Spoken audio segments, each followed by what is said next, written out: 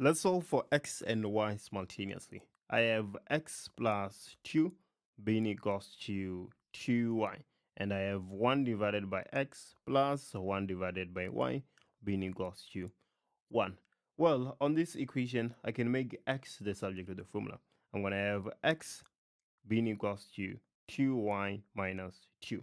Let's take our attention to the other equation. If we multiply the left-hand side by x and multiply the right-hand side by x, we're going to have 1 plus x divided by y being equals to x. In place of x, we can go ahead and substitute 2y minus 2. We're going to have 1 plus 2y minus 2, everything divided by y being equals to 2y minus 2. So we're going to have 1 plus 2y divided by y minus 2 divided by y being equals to 2y minus 2. 1 plus y and y cancels out, we are left with 2. Minus 2y being equals to 2y minus 2. We can multiply the left-hand side and the right-hand side by y. If we do that, we're going to get y plus 2y minus 2. Y and y are going to cancel out, being equals to 2y squared minus 2y. We're going to have 2y squared minus 5y plus 2 being equals to 0. If we factorize this, we can do that without using the quadratic formula. We're going to have minus 2 and minus 1. If we multiply out, we should get 2y squared minus 5y plus 2. This is all equals to 0. So y can be equals to 1 divided by 2, or y can be equals to 2. If y is equals to 1 divided by 2, then what will be the value of x? X will be equals to 2 multiplied by a half minus 2.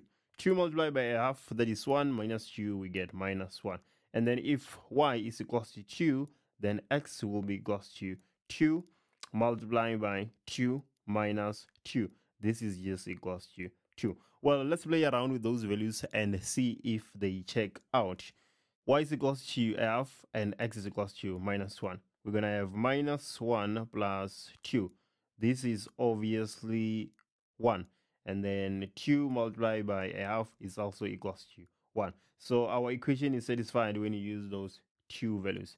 Let's now check when y is equals to 2 and x is equals to 2. Let's use the other equation.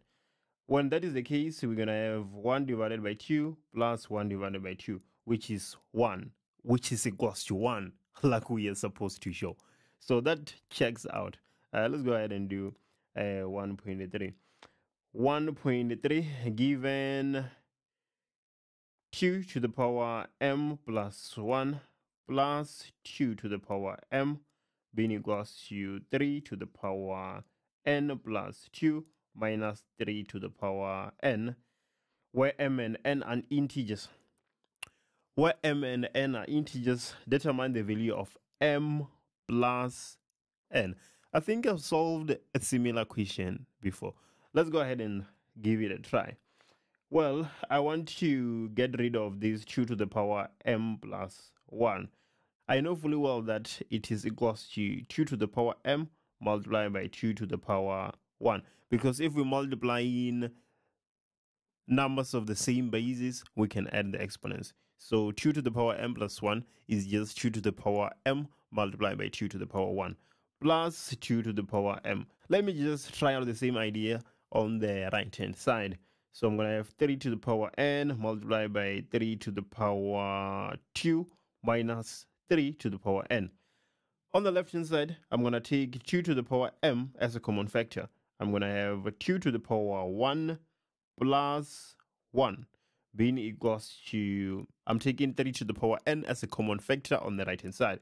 So 3 to the power n, and then I'm going to be left with 3 to the power 2 minus 1. 3 to the power 2 is 9 minus 1 is 8, right? But we can write 8 as 2 to the power 3. So let's run with that idea. we're going to have 2 to the power m multiplied by 2 to the power 1, that's 2, plus 1 is 3. So we have 2 to the power m multiplied by 3, being equals to 3 to the power n multiplied by 8, which is just 2 to the power 3. Let's not forget that we have 1 here. If m is equals to 3 and n is equals to 1, the left hand side and the right hand side are going to be equals to each other. So we can say that m is equals to 3 and n is equals to 1. When this is the case, the left hand side is indeed equals to the right hand side. I think they're supposed to be equals to 24 or something. So what will be m plus 1 when m is equals to 3 and n is equals to 1? That is 3 plus 1, which is just equals to 4.